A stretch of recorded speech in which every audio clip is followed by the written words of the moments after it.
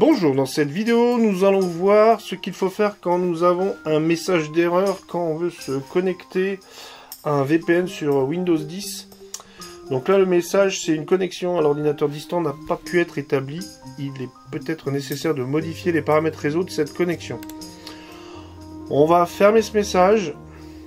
On va ouvrir l'explorateur de fichiers, faire un clic droit sur ce PC. On va sélectionner gérer. Dans gérer, on va aller sur le gestionnaire de périphérique. On va étendre, si c'est pas déjà fait ici, les cartes réseau et on va supprimer toutes ces petites cartes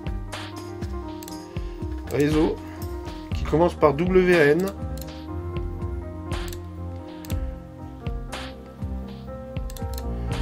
Donc on les fait toutes.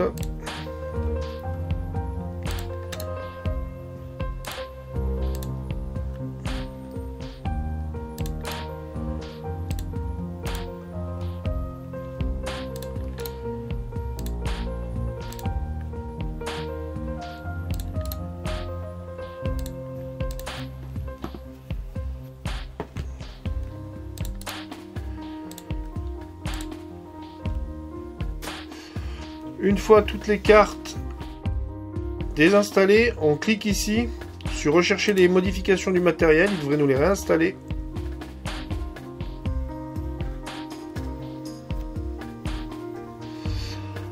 Avec des pilotes neufs. Et là, on peut de nouveau se connecter au VPN. Voilà pour cette petite astuce pour réparer son VPN sur Windows 10. Cette vidéo est maintenant terminée, je vous remercie de l'avoir suivi. À bientôt!